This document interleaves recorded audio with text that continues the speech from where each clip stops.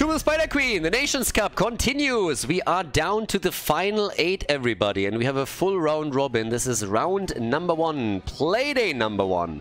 And over on the left side, Denmark. On the right, we have Spain. And quick reminder, Denmark did actually not get here by directly qualifying. So what happened is that Russia initially qualified, and already from the first group stage, they were in communication with us saying like, hey guys, we're going to try and get our visas as quickly as possible to see if that's happening. If there's a problem, we're going to let you know. And then shortly after the first group stage, they contacted us and said that some of their players weren't able to get a visa.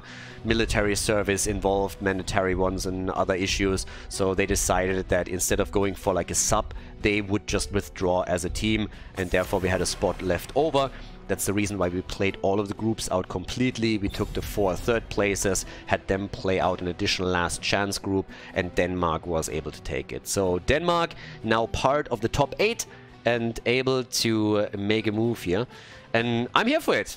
Very excited, very interested to see how far the Danish team can go. Obviously, having Crosby in the games is kind of fun and a bit of a throwback to HGC as well. But yeah, we're down to the final 8. 4 teams are going to make it to the offline event in Berlin. We have an additional team coming in from North America and also one from Asia. So once again, offline international heroes of the storm, and it's going to be awesome. The whole event takes place on the 10th and the 11th of June. And if you want to stop by, you're more than welcome to do so. If you watch this on YouTube, there's links in the description that you can check out. We are hosting the entire event at the Xperia, which is absolutely amazing venue right in the middle of Berlin. So perfect if you want to combo Heroes of the Storm offline together with, let's say, a city trip to Berlin and experience the city. So definitely check it out and have a look there. There's no tickets, by the way. There's no entrance fee, so everybody is welcome to join and come to shake hands with players, casters, just other Heroes of the Storm fans. And keep in mind also, we have a crowdfunding. It's also linked there. All of this super expensive. Again, we've hosted 2 events in Miami last year. We're trying to keep the Heroes of the Storm scene alive, and we're trying to host offline events with international teams coming in. And if you guys want to help with those efforts and support it, then check the crowdfunding out. Would be super important that we have a bit of community support for this as well, if you guys are interested for us to do more things in the future and also up the production level on this one. Well, we got Crosby on Junkrat, and we got Johanna immediately. Blaze on the other side for the Spanish team. And best of 5. Haven't mentioned it yet. So now that we are in the final 8, we have best of 5s. No best of 3s anymore. But this could be a pretty cool game. I mean, Nano, obviously. Chromie banned, by the way. One of the reasons why Chromie is banned is that you have Nano on the red team side. I was just about to mention his Hanzo, but they were a little bit faster than I was, so already the pick on Hanzo.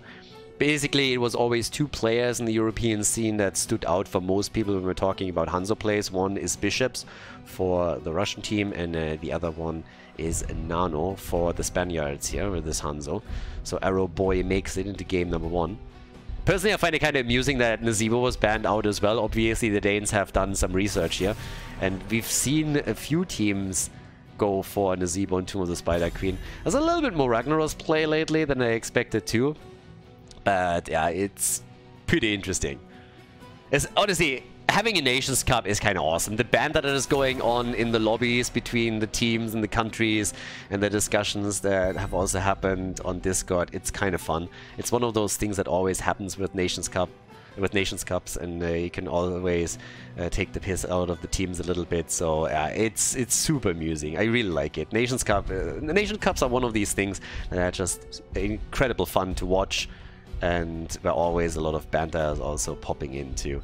But again, we have on the left side this time, we got Anna and we got Urel. So Chinatown dropping that nano boost. And well, on the right side, what are we getting for Drek here and for Jojo?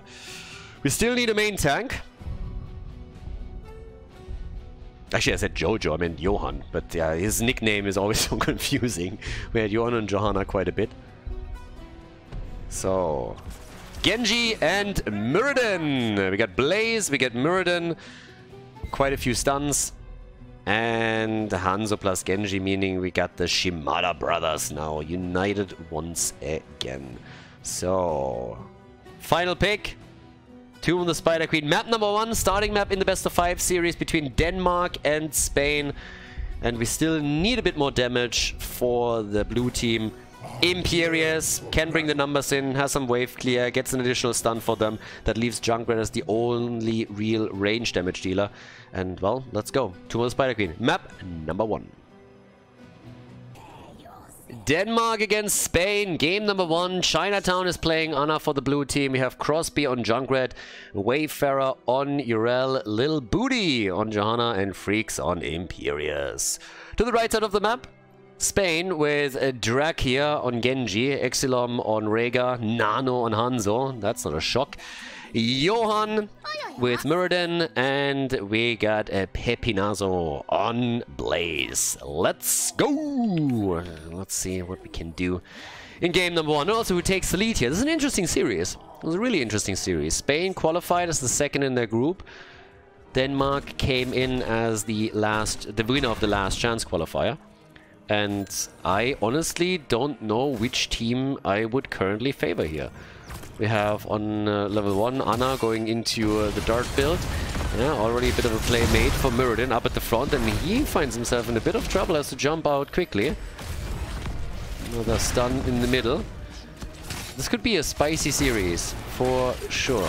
Obviously, in the first group stage, we had a lot of 2-0s, because essentially... Oh, Imperious!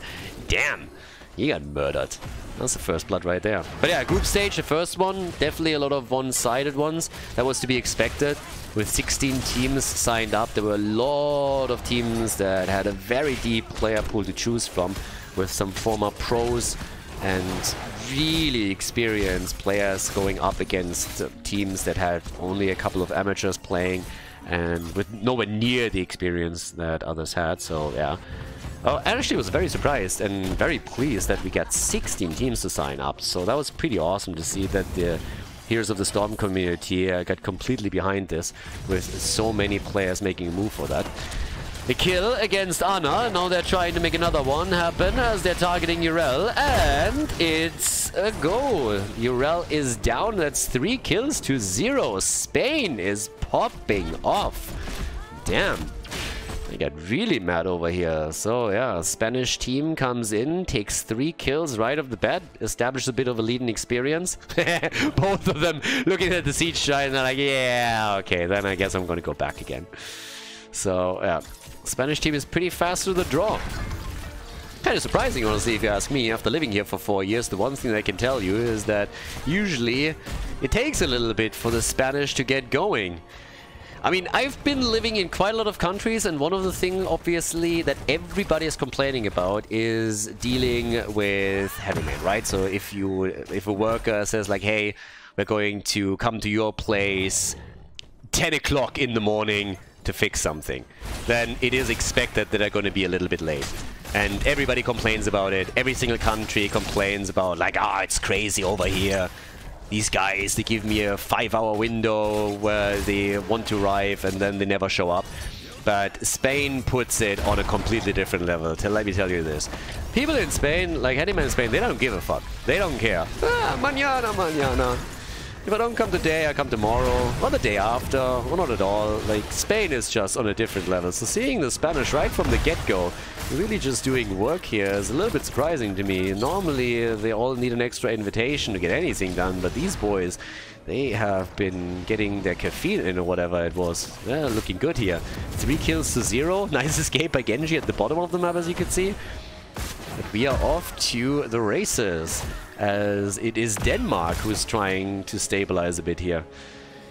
Maybe Denmark is a little bit asleep again. It's still cold in Denmark as far as I know, so maybe, you know, they just need to shake up some of that lethargy there. Either way, level 7 popping up soon. In regards to builds, we got the Reverberation over here on Muradin, so he's gonna go for the Bronze Beard Rage on level 13. Another kill against Junkrat, so Crosby this time the victim of the attack, and that's the 4th kill now for Spain. The Spanish Inquisition, no mercy. Spanish Armada trying to sail to victory here, apparently. Another Stormbolt straight in the face of Jojo.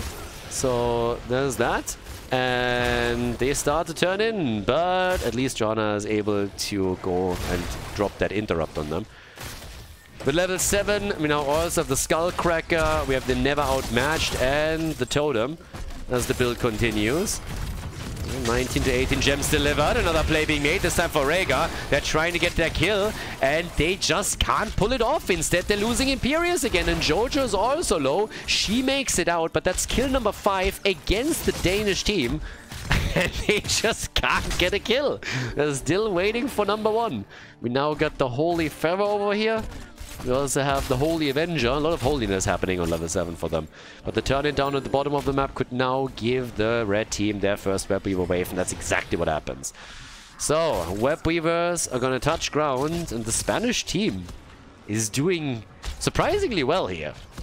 I love it. Like, very well coordinated, good attacks, good ganks, nice rotations, escaping with Genji a bit earlier as Draco was going deep initially, trying to get another kill for them.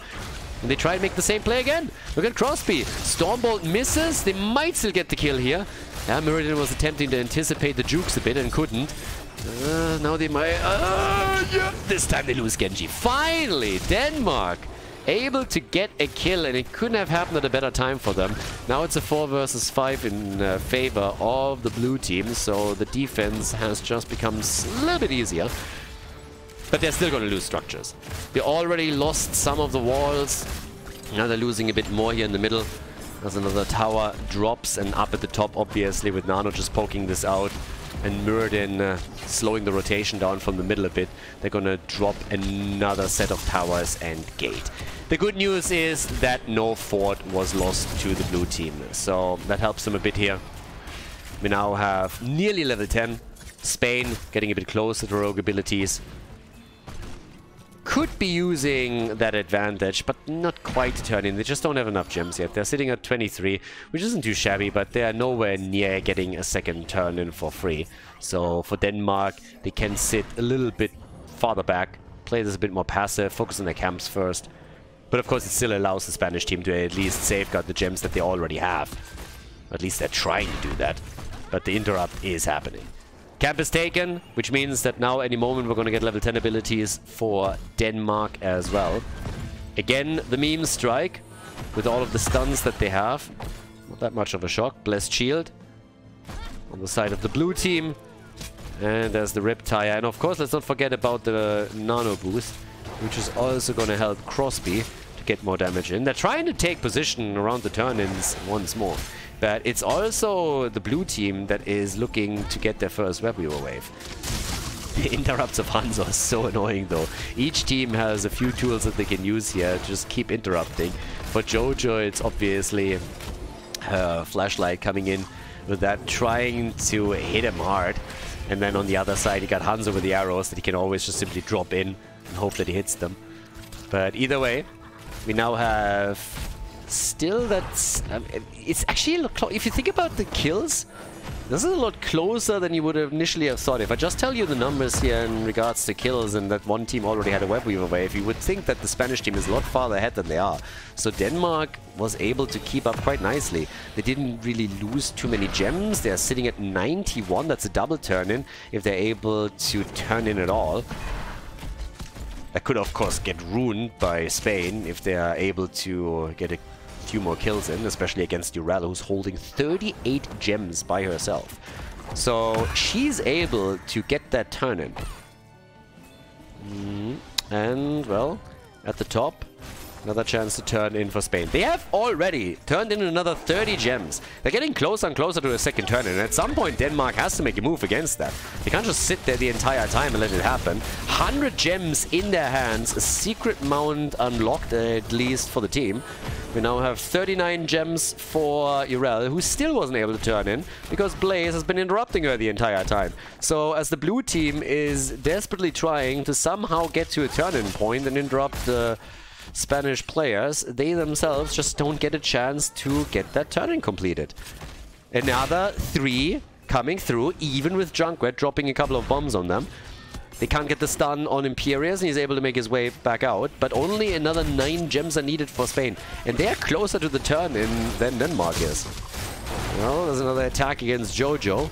The control that the Spanish team has over the middle of the map is really crazy. Really looking good here. Down at the bottom of the map now, we have Urel still gathering a few more. She's going to get 43. And we have a level 13 talent advantage now for Spain, and that's the moment Denmark says, hell, maybe we should fight after all. So they go for Mirrodin. Can they get the kill? Well, not just yet. Crosby goes down. Perfect meme strike by Nano. Crushing it here. Nicely done. They want the follow-up, and they're hoping for kill number 2. And Jojo falls. 35 gems on the ground. They're zoning them as best they can. Imperius comes in. He gets most of them, but now he becomes the target. Freaks is nearly dead. They want him. And Drakir, he cannot get him. Can't take him down. They used level 13 perfectly. The talent advantage really coming into play for Spain in that last fight. Now they take the fort down in the middle, and they can complete their own turn-in. To be fair to Denmark, they still saved a lot of the gems that were lost, so they hold another 97. So they can always try and come back here. It's one of the most important things when you're playing on Tomb of the Spider Queen and you fall behind. You want to make sure that you don't lose too many of your gems. As long as you still have them, you can try and win the game by consecutive turn-ins, but now they lose Urel, and boy, oh boy, that's a problem. Jojo trying desperately to get back the gems they just lost. She dies too, and this is a total disaster. They lost Urel, they lost Johanna, they lost the gems, and now, no! Imperius gets absolutely wrecked. What is wrong here? Spain is just ripping them a new one. It's crazy. The Spanish team is just, I mean, they're completely on a different level at this point. They're not showing them any mercy whatsoever. Every time you think there's a sliver of hope for Denmark, all of a sudden Spain just leeches on and takes them down and follows them no matter how deep they gotta go. Spain, the Spanish Armada, is crazy. They're absolutely crushing it here. All the forts are gone, and they're not stopping there. Look how close they are to level 16 at this point. They're going to get a talent advantage over the blue team as they're pushing for the first keep of the game. Now we're getting the final cut. Topside, more aggression, and again, just losing the gems is such a huge setback for Denmark. Blessed Shield, not enough. They lose Imperius again. I mean, holy hell. Spain, damn son, ruthless, absolutely ruthless, brutal, savage, wrecked. Take them all down. 47,000 damage for Hanzo. There's a reason why Hanzo gets target banned against Nano so often. And it's exactly what you're witnessing right here in front of you. 11 kills to 1. Just look how many gems Denmark has. They had 40 gems. They lost more than 80 gems in those last encounters. Now, they might be able to get a turn-in. It might not happen, though, because Johan is interrupting down at the bottom of the map. The boss was already taken. Again, they are making sure that nobody turns in for the first wave on the side of the Danes. And the blue team, they just don't have it here. Another camp is getting attacked, so this one is still in play. Boss is pushing through the top side. They're going to try and steal that. Didn't even need the meme strike here, but he YOLO'd it out anyways. And up at the top, they got to defend. 13 minutes in. Damage already done. 11 kills, 2-1, 2 levels ahead. The push into the middle now with the mercenary camp they just stole from the blue team. And it is the end of the blue team's mid-core keep. I want to see a little bit blown away at how well Spain is doing. I expected this to be a very close one, but Spain apparently has other plans, at least when we're talking about game number 1. That top keep is also not looking too hot. The core is losing shields. They're still on level 16 for Denmark. In comes Imperius, at least with the stun. Ancestral gets used very early here by Rega, trying to make sure that they're not losing anybody. Ult popped by Urel, and they still get a kill. They jump in and they drop Imperius. nibbling at the core shield, not even wasting that time, eliminating the keep up at the top. Insane performance here by Spain. Absolutely love it. The core is losing hit points. They're going for kill after kill. Another Stormbolt, another stun. Wayfarer's in trouble, trying to get out of here. All he can do is run.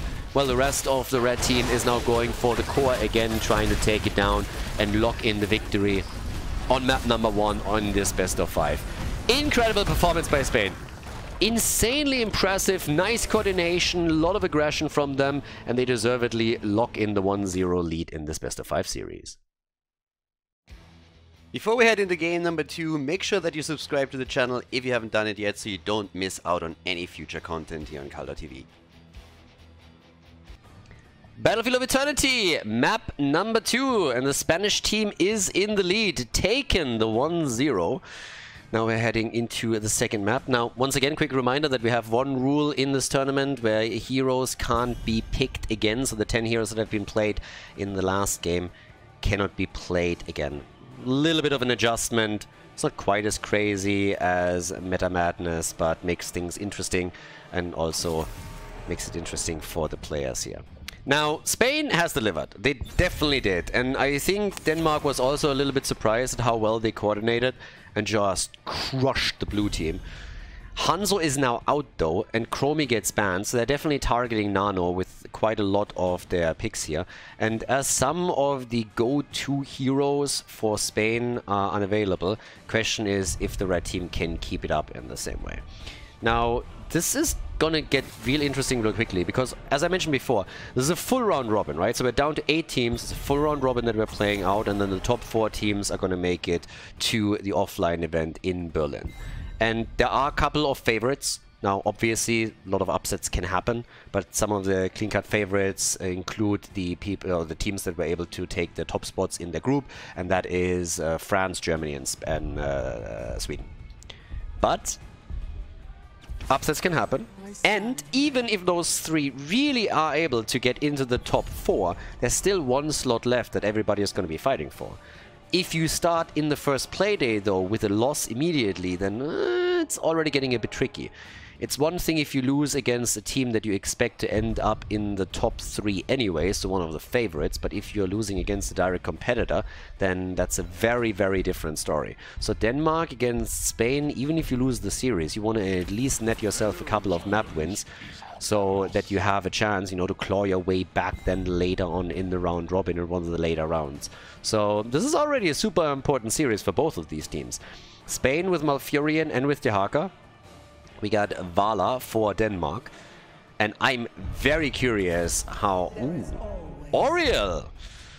Oriel super early in the draft for the blue team. Okay, color me intrigued.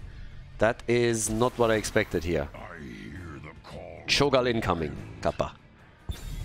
But yeah, so with Oriel, they can at least, when they are fighting out in the middle, they're not really mana dependent. Hope dies last, so let's see what they can do with that.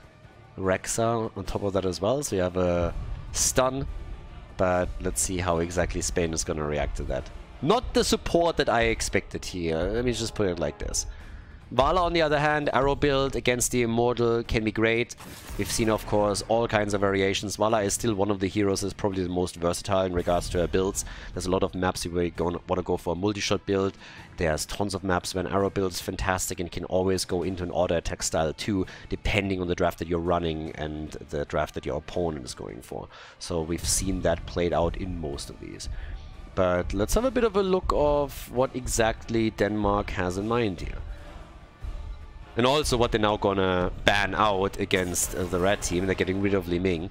So no Chromie, no Li Ming. Definitely a bit of mage hate that they have there. Trying to also deny some of the carry options that we still have in the pool. And Spain has to, of course, come up with a solution here. Now, there's still plenty of options available. You can go Greymane. We've seen a Jimmy already, played by the Germans in the first round, with the Exterminator on level 1 for immortal damage. And Sergeant Hammer. Yeah, the Germans busted out the tank as well, and now it's the Spanish team that does it. Crosby with his Nazebo. Alright, spider build or full toad? That's the question. Both can be viable. Changes a little bit on how you're approaching the game on Battlefield, but especially with the increased range on level 1, if you go down that path, you can from a safe distance start to nibble away at the hit point pool of those immortals. So off we go. And we got Leoric. So apparently it's gonna be the main tank Leo together with some Oriel support. Interesting draft from Denmark. I like it. What is Drake gonna pick now? We have already Sergeant Hammer, so positioning is gonna be interesting here. When it comes to a push battle, depending on what Nazebo is going to do with his builds, could also be pretty wild. Super curious what we're going to see now. It's Lunara. Bambi is in the house. Game number 2, Denmark against Spain. Without further ado, Battlefield of Eternity. Game number 2, Denmark. Behind one map as we have Chinatown on Oriel, Crosby on Zebo, Wayfarer on Rexa, Freaks playing a main tank Leori with a little booty on Vala. On the right side of the map, the Spanish team, after they absolutely dominated the first map, they're now playing Dracula on Sergeant Hammer. We got Exilom on Malfurion, Nan on Lunara, Johan is playing Garrosh, and Pepinazo is playing Dehaka. Let's go.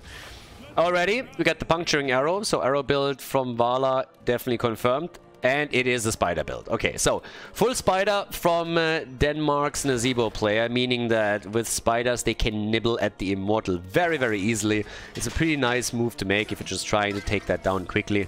So while Nazebo in the late game can also do a whole lot of work against structures, especially if you ever get to Vile Infection and participate in the team fights, the spider build for the immortal is pretty good too. Leo starting the game off by activating his trait and showing everybody what he can do. And Vala is also under pressure. That's a ton of damage over time on the blue team. And Spain is apparently attempting to continue where they left off. And they have been really surprising to me. The Spanish team was always a team where I thought, okay, these guys should have a very strong one, considering that a lot of these players have been participating in tons and tons of tournaments over the last few years. But it's just crazy how aggressive they were already from the start. So I really want to see how far they can go with this. And they want to go to the offline event, you can really tell. Up at the top, Dehaka, careful. Yeah, he's still fine. Tries to connect the drag. Doesn't quite happen, but Leo already doesn't want to continue with the dying. Down to the bottom of the map though, with Oriel, they're trying to go for the camp. I'm not quite sure if that's going to work out for them though, because now we all of a sudden have 3-4 heroes available for the red team, and they come in on the last moment and they just sneak this away. Vala, apparently with a bit of a death wish, moves into range of Garrosh. He was so surprised, he was like, wait, what? So yeah, now they got the camp, and they got Sergeant Hammer. And they can now siege up and start to do some structural damage. Not really going Denmark's way in the early game. It's very early though, we're only 2 minutes in, but already you can tell that this could get a bit tricky very quickly. Depends on Nazebo to an extent. Oh boy, yeah, and the Leo main tank isn't really working too well just now. I mean, generally speaking, if you're having Leoric at the front line, he can die. You don't really have a big issue with that because he respawns quickly, he respawns on site, he doesn't have travel time. If he can draw abilities from the opponent's team and resources, then he trade that can absolutely be worth it for you. He is getting farmed though. That's the difference. So Leoric is turning into Leorki here.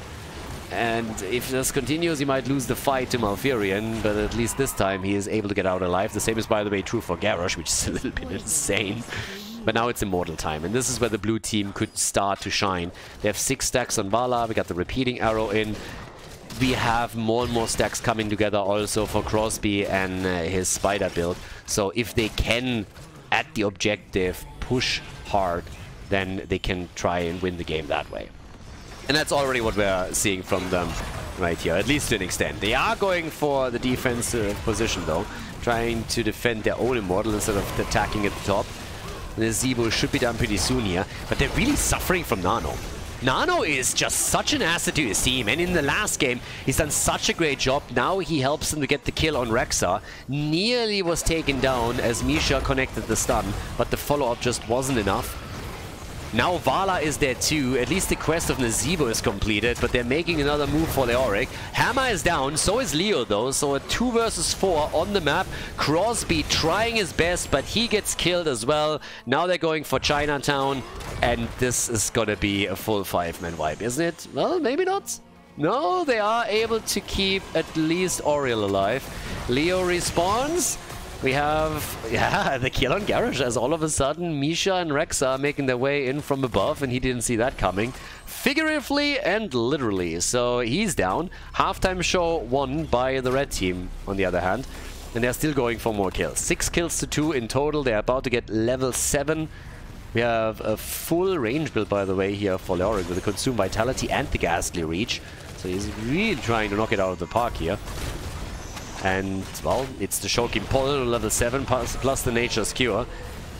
Bit of a more even battle now, though. Nazeebo, as I told you before, Nazeebo and Vala, they're all of a sudden speeding this up very quickly. Now, don't get me wrong, they're still losing the first objective. But they were insanely behind. So you can already tell that if Vala is able to stack a little bit better, which she should, and survive into the mid and late game, they might just be able to drop some of these late game Immortals super quickly. They have the potential here. With the Spider build plus the Arrow build on their damage dealers, that is something that's in the cards. Vala is really struggling on the other hand. Every time she's getting attacked here, having huge problems, and Garrosh is helping them to another kill. Nazeebo is gone, and they are just suffering. Just look at this. Sergeant Hammer, of course, in the back, having an absolute field day. So much space created for Drak here. Now the Arrow build is at least completed for Denmark, and Vala on the next Immortal will have a much bigger impact. But already with the first wave, the top fort falls. Big value for Spain, and they are continuing with the aggression here. Such a great game by them, honestly. Such a great series. Starting things off with Tomb of the Spider Queen, a dominant victory against an opponent that seemed a bit caught off guard.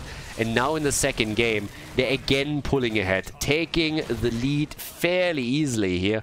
And Dehaka has, throughout all of this, pushed out the bot lane even further, which helps them not only to get further ahead in experience and try and snowball this towards level 10, but also apply some additional pressure on the bottom fort, which Leo is now going to try and deal with. So yeah, Leoric moving in to try and make sure that the fort doesn't take too much damage. Still to move back here. Vala is sitting at 14 stacks now. Next objective is going to be super interesting. First and foremost, because I think that Denmark is going to be able to get level 10 in time. At least they should. It's going to be maybe a bit close. But they now have tools that they can use in the next fight on the Immortal. Always assuming that they get heroic abilities, so they can push back here. Rexa still up at the top. Lunala with a repositioning going into leap. We also have the Napalm Strike here. And of course, as long as they have heroic abilities as an advantage, they are using it as best they can here. Coming through at the bottom of the map to take another fort down. That also eliminates the fountains that could be used by Denmark. Just retreat. Johan getting attacked. Another flip on Leo. Can they get the drain? Lunara hopping over. Gets the kill on Vala. Leo is dead as well. That's 2 heroes down. The Immortal spawning another 15. Now they will be back in time, but boy, oh boy, is Denmark suffering here. Spain is not taking any prisoners in this series. 9 kills, level 11. Leo, he came, he saw, and he died again. Veni Vidi Vici. No chance for him.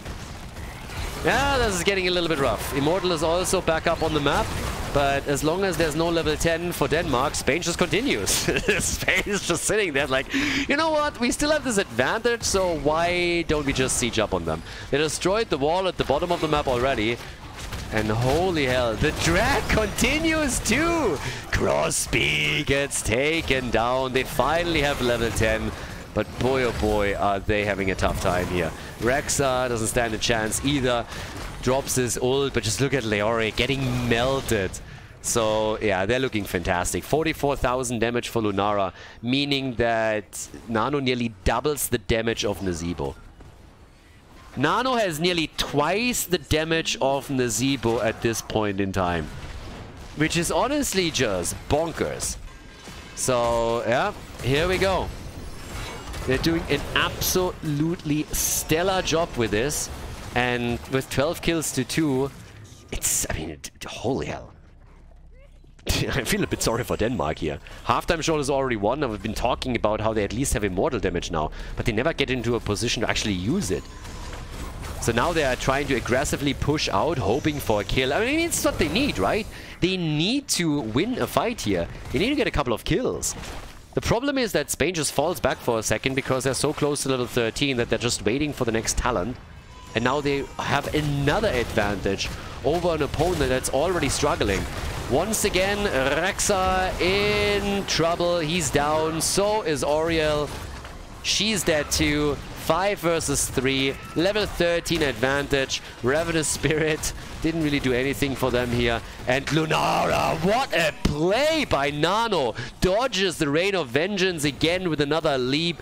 No problem for him. Nazeebo at the top. He has time for a spray, but that's all that he has. He's dead too. 16 kills to 2. This is getting nasty. This reminds me a little bit of the Spanish team of old, the Spanish Inquisition back in the day with Lucifron and Vortex. But yeah, they're absolutely crushing them. 3 levels ahead. Spain is on a roll here, on an absolute tear. The fight here, they're just brawling. It's just a brawl at this point. What they need is kills. The only chance that the blue team has, getting a couple of kills, but it's just not happening. They're getting taken apart. Rexa is more dead than alive. Oriel got killed too. Vala is just running away. And there is just no hope, I think, for Denmark in the second game. If they bring this series back, that would be a bit of a miracle. I mean, we've seen crazy comebacks. We've seen crazy reverse sweeps. But at this point, they're just getting played to the wall. Spain makes this look like a quick match. 19 kills to 2. And they're just unleashing on them. 55,000 damage for Lunara. And at this point, Bala is dead. Core is falling. At least Garrosh was killed, so third kill for the blue team. But now they're losing Rexa again. The core is low and is gonna get destroyed any second here. It's just absolutely insane. What a performance by Spain. Viva España. Vamos, ladies, let's go. Game number 3 coming up next here at the European Nations Cup qualifier.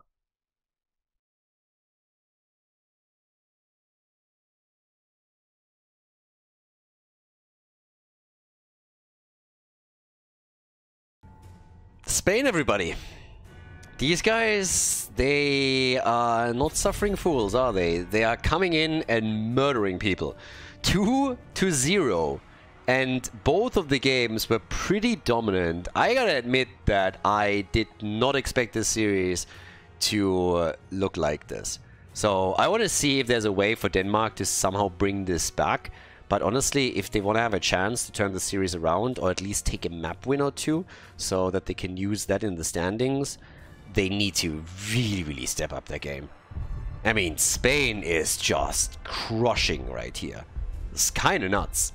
And as I said before, there is obviously a lot of competition here to make it to the offline event in Berlin. I mean, again, players are going to get their flights paid, the accommodation plates. Everybody wants to participate there. There's tons of teams that never really got the opportunity in HGC or before to go to a lot of offline events. So now that we have another chance for them, they are really doing all they can to lock in a slot in the top 4. And every single match you win, every single map you take, gets you a step closer. And Spain has apparently a lot of ambition here. So I like it. Super aggressive. They're doing well. Now, Infernal Shrines, Horror gets banned. I would still expect them to ban out Chromie. I would still expect Denmark to at least say, okay, Chromie is a big no-no. They've obviously banned, or they've seen Hanzo played by Nano. And Nano had a huge impact no matter what hero he played on the damage numbers. But one of his go-to is Chromie. And I think if they don't ban her out, then she is going to be taken very, very quickly by Spain. So the Spanish team, they ban Carrigan, they get rid of Mephisto. And now it's up to Denmark to decide whether or not they are willing to go up against Chromie. They're actually hesitating. Alright, so they are hesitating here. They are debating what they should get rid of next. It's not the snap ban on Chromie that they go for here. What's it gonna be instead?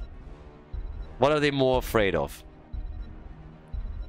And well, the ban goes to Tracer. Alright, Tracer banned.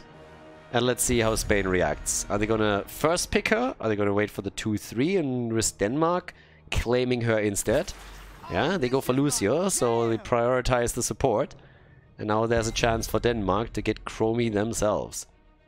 I'm actually super curious how the draft is now gonna play out there. It was actually kind of fun because back in the day of HTC, when Chromie was also a huge factor, one of the things that happened is that Breeze, for example, he started to pick Murden against her with Skullcracker on level 7, and every single time that Chromie would start to ramp up with her attack animation, he would just simply jump on her and start to apply pressure. And it was absolutely crazy how he was able to take out the opponent's Chromie over and over and over again during the fights. She just couldn't do anything. She had no impact. So it was pretty huge. But now we got Sonya for the spin to win on the shrines, and we got Diablo. Chromie or no Chromie? That's the question. Spain, are they going to go for her, or are they just going to say, like, yeah, you know what, on Infernal Shrines, we're going to go down a different path? Greymane and Malthael. So no Chromie just yet. Shying away from her here. Nano, he's the one that locked Malthael, but they can always swap over. And now it puts Denmark again into a position where they are asking themselves, okay, what should we get rid of? Greymane, though, against Diablo, he can come in with a bullet. Drop him low. Greymane himself on structures again. But there's the ban on Tyrael. Alright. So, Tyrael banned out, Tracer banned out, got rid of Hogger. We have Carrigan also eliminated. Maiev obviously could still fill a bit of a similar role if you wanted to go for her instead. Brings the damage, brings the tethers, a lot of utility if you want to facilitate some kills. And on Infernal Shrines in particular, she also brings the AoE that you oftentimes want on the shrines to work on the objective while still zoning out the opponent or attacking them. But Sylvanas is still up, so you don't want to risk that your opponent grabs the Punisher and then all of a sudden snowballs around an objective against you, so they're banning her out instead. With the double pick, we still need a support too.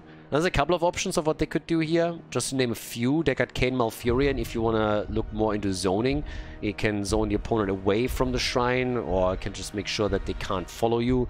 Close off those contact points a little bit. And they go for Brightwing instead. So we still have Brightwing for the global. And the final two picks for Spain. Spanish team. And they need one more damage dealer, by the way. What has Little Booty played? He played Vala in game number 2, and in game number 1...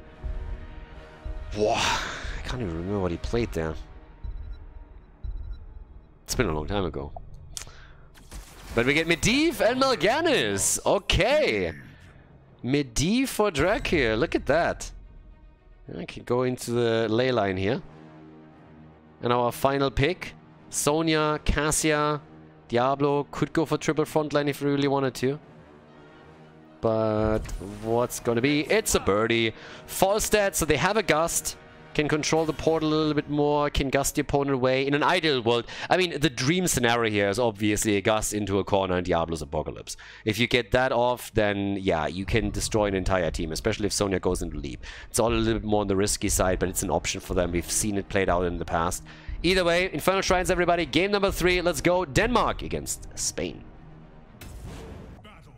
Game number 3. First match point for the Spanish team. And over on the left in blue, we got Denmark. Trying to bring this game back. trying to somehow recover here, which is obviously not going to be easy for them, but they're going to give it their all. We currently see them with Chinatown on Brightwing. We got Crosby on Cassia, Wayfarer on Sonya, Lil Booty on Falstad, and Freaks on Diablo. To the right side of the map, Drag here, playing Greymane for the Spanish team. Exilom on Lucio, Johan on Malganis, Nano on Medivh, and Pepinazo is playing Malthael. They've been hyper-aggressive in game number 1 and game number 2 with great success, really making it difficult for Denmark to find their footing in these games. Now we have stacks with the Thunderstroke on level 1 for Cassia, we have the Gathering Storm for Falstad, so they're trying to go stack into the late game here. We're seeing on the baseline for Medivh, Nano attempting to complete that quest, of course. And we're going to keep our eye on him. Portal's already allowing them to go for the bird, and that's the kill in first blood. Well done. Very, very nice push. They get the first blood against the birdie. It is time for chicken. Yeah, more chicken wings in the bucket. Another little player being made as they're trying to go for Crosby again. But off to a good start, obviously. So, yeah. Spain off to a good start. Already chasing Brightwing. Trying to take her down too. And, well, that's kill number 2. It's crazy. These guys are absolutely unleashed. From start to finish, from the beginning of game number 1 now to game number 3, they've been aggressive, aggressive, and aggressive. And now they're empowered by Medivh and all the portal plays that we're seeing from him. Just crazy. Absolutely nuts. It's a great job here.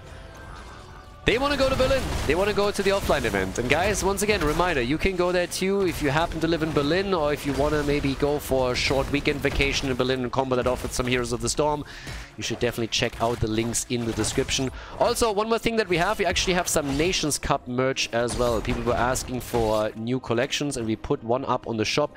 Has been there for this event in particular, and is obviously going to be there for only a limited amount of time. Only until the Nations Cup itself. So if you happen to come to Berlin, or if you're thinking about it and you also want to have some Nations Cup merch, you're more than welcome to check out the link in the description and have a look there. The other collections are still there as well, but we have some new ones too, as just pointed out. 8 stacks for Cassia. Blue team, at least at the top, surviving for now. I mean, at this point it really feels that in the early game what has to happen for the Spanish team is that they are trying to survive through all of this, because the damage is there. Wayfarer, he's now going for the camp. The same is happening with Greymane on the right side of the map, getting a bit of an assist from Lucio. Middle of the map, Shrine activating, and the first objective, we're gonna play for Punisher number 1. Diablo with the engage. They're getting aggressive around this. I'm not so sure if that was a smart move. I mean, generally speaking, I'm not against it, don't get me wrong, but they went a bit too deep and they just didn't expect them to be ready this quickly. Now Brightwing is dead, Diablo is gonna die. I like the idea behind it, but the execution was lacking. 3 heroes dead. Denmark obviously trying to win this by taking some risks and hope that they pan out for them, and they didn't. They went in too deep. They knew Brightwing could help out very quickly and rotate over, but with the help of Medivh and the portals that he set up, it was too big of a risk, and it backfired heavily, and now they're even further behind. It was a big risk to take, but again, if you're in a position like the Danish team and you're 0-2, you have to take some risk at some point. If you always play it safe, then very likely you're just going to get more of the same. So in this case, they were hoping to get the kill, get the camp, and then take the lead in game 3, and it just didn't work for them. So now they're losing the first objective. It's level 7 versus level 7 talent. This can still be salvaged, but I'd be lying if I'd say it was easy. 19 stacks for Medivh, Mortar Punisher in the middle, Brightwing Sonya up at the top, and here in the mid lane, big jump already procced as the Punisher is coming in, and yeah, it's getting a bit dirty. Front wall taken out, or at least about to. I wouldn't be shocked to... I guess they are not going to get the first fort, right? That would be a bit too much. But taking the wall down and dropping the fort down to 50% is already a pretty big accomplishment, especially since Marthel isn't even here. He's been staying topside. pretty much the entire time, pushing another minion wave in, as you can see here. So yeah, there's no big fight happening in the middle of the map. The defense was solid, but the blue team is now still waiting for their first kill. So yeah. And Brightwing, yeah, it seems like Trashwing is gonna die again. Yep. The Fruit Fly has been eliminated, but maybe kill number 1 for the blue team after all. Yeah, there it is. The kill. Malthael is dead.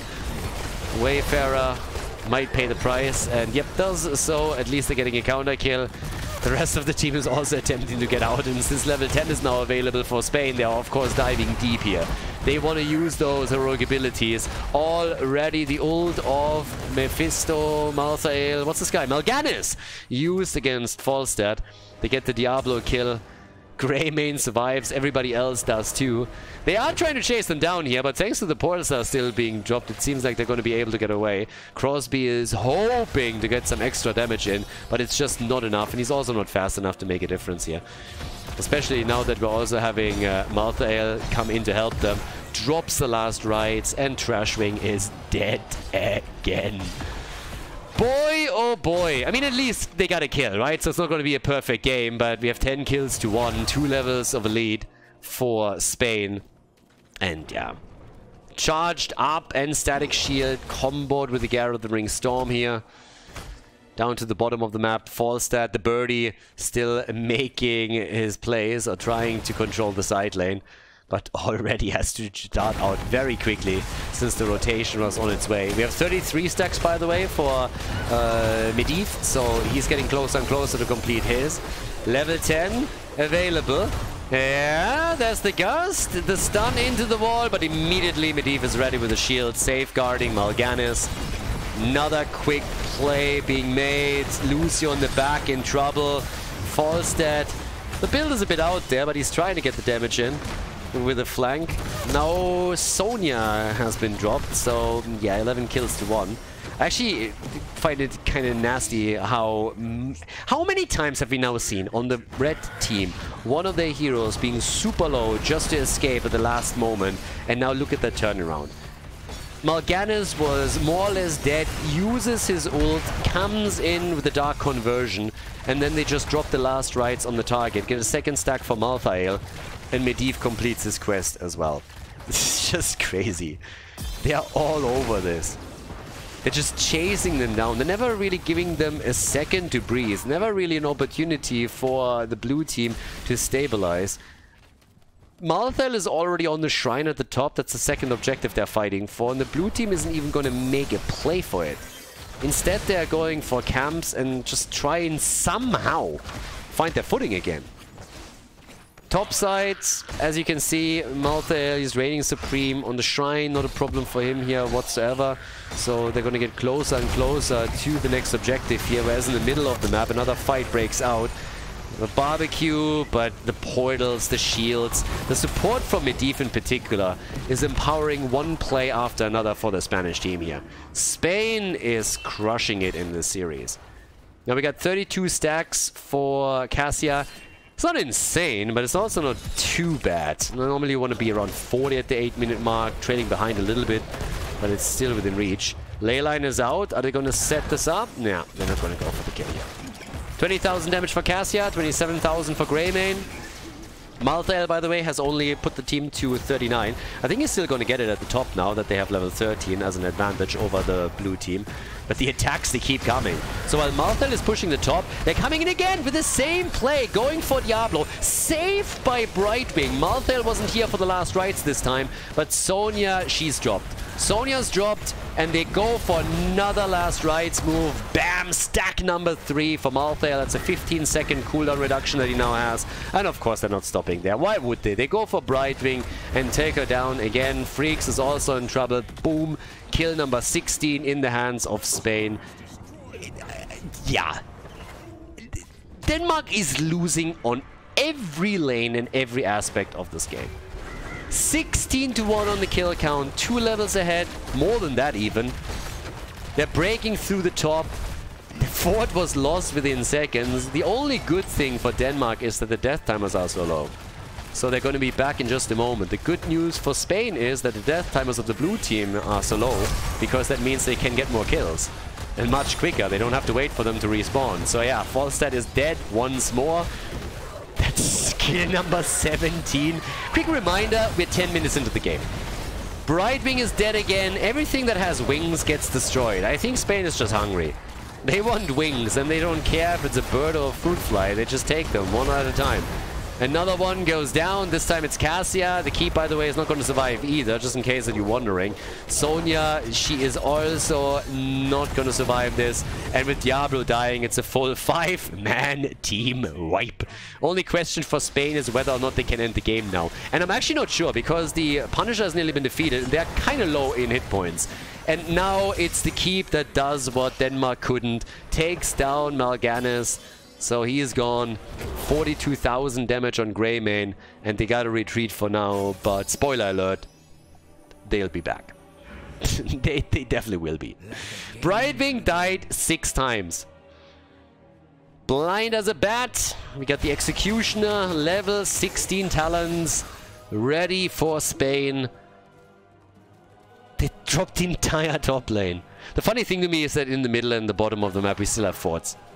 They still have forts. So, yeah. Gloves of Alacrity. 44 stacks for Cassia. Sonya now has to sit on the side lane and defend the top. They got Falstad, so they can switch Falstad over towards the side lane at any point. If there is a problem later, he can play the global card for them. But the first priority has to be attempting to bridge the experience gap, so they at least play on on the same talents. And yeah, that's not gonna be easy either. That's a huge gap. I mean, we're talking 3 levels at this point. So you have to soak 2 levels until you have this level 16 talents. But they're 3 levels behind in total.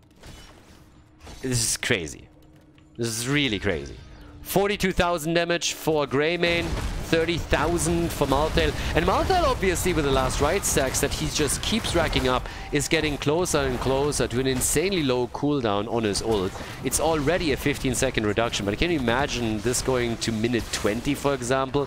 If he's fully stacked, he's just going to drop these things during the team fight like it's candy. So they go for another fort. Fully out-rotated here. Blue team trying to defend a little bit, but they're getting zoned away very, very easily. And another attack is coming. This is one of those games where Spain has to really make sure that they're not overextending too much. You want to apply pressure, but you don't want to YOLO too hard, or your opponent has a chance to bring this back with the underdog bonus they're getting if they're getting kills now. But the ley line is ready. They try to go for another kill here. The bullet already out, waiting for the last rights to get dropped, but so far not a chance there. Yeah, nice barbecue move. Sonya wreaking some havoc in the back. They're trying for the kills. Might be able to make it happen. Whereas Malthael is ult when you need it. Not using anything here just yet. Is he close enough to go for Sonya? Apparently not. Ah, he was at the top. My bad. I was the entire time thinking that he's actually with a team, but he was split off from them already. So this was essentially a 4 versus 5. I was just waiting for last rights to get dropped the entire team fight. I was like, something's off here. So yeah, he's topside. They make another play, another last rights, and bam, stack number 5. 25-second cooldown reduction. It's insane. Last rights already on a 40-second cooldown here. They go for Crosby. He activates the shrine. He's like, boys, I'm getting value. And, well, the problem is he doesn't. So, 23 kills to 2. Denmark, at this point, you can already see that it seems like they accepted their fate. They at least have level 16 talents for the fight on the objective, but unless somebody starts to pop off and drops a name or two, then no. So, this is the end of Sonya. They're coming in with another possible kill on Diablo. Malthael on the objective. He's going full Germany here. Full efficiency. He's like, boys, boys, boys. You don't win games by killing heroes. You win games by taking the objective and taking the core down. But the rest of Spain is definitely having some fun here. Yep, they are crushing that wall. Preparing for the push. And of course getting them closer to level 20. Let's not forget about the Storm talents here. Now that they are about to get level 20, they have another advantage. Another last rights hit. 6 stacks for Malthael. Jesus. Please, stop! Stop! They are already dead. Guys, if you have children watching this and they are just mentally scarred for the rest of their life, it's not my fault. So please get them out of the room. They're gonna need professional help for the rest of their life because this is tough to watch. 26 kills, 2-2. Spain, as I said, turning this into a quick match. The red team is going through Denmark like hot butter through cheese as they are wiping the floor once more with the entire team. Denmark is gone, and so are their hopes of turning this around. The core gets destroyed, and this is a 3-0 clean victory for Spain in the first play day, the first round of the round robin here at the qualifier for Europe.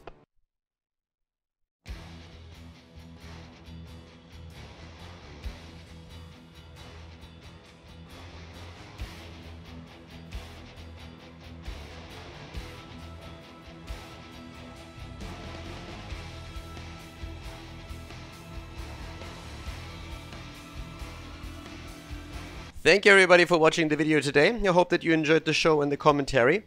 And keep in mind that the spoiler protection that is going to run for the rest of the video is made possible by all the support on patreon.com. So guys, if you want to support my work, if you want to help me start new projects and keep the spoiler protection in place, please consider heading over to patreon.com/Khaldor. There's also a link in the YouTube description, and check that out. Thanks in advance, and see you guys next time with more esports coverage here on Khaldor TV. Have a great day.